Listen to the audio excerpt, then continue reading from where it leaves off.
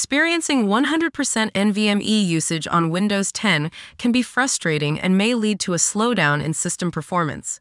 There are several potential causes for this issue, like Superfetch and SySmain.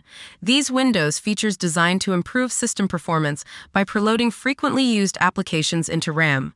However, they can sometimes cause high disk usage. You can try disabling Superfetch and Prefetch to see if it resolves the issue. So follow the instructions of this video to learn how to resolve this 100% NVMe disk usage in Windows 11.